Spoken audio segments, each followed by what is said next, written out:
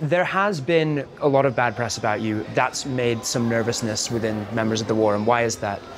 Well, obviously, when people are going to continue to lie and continue to do very, very shallow, very, very fictitious investigations, people are going to lose faith in you. The media has lost all credibility because you do not try and portray the truth anymore. One thing that stands in the way of truth, for example, is when we often do documentaries, we have full access to speak to anyone we want. But in this documentary, we've been very closely watched by the sartorial shooter at Alpha Wolf, picking who we can speak to, you know, monitoring the interview.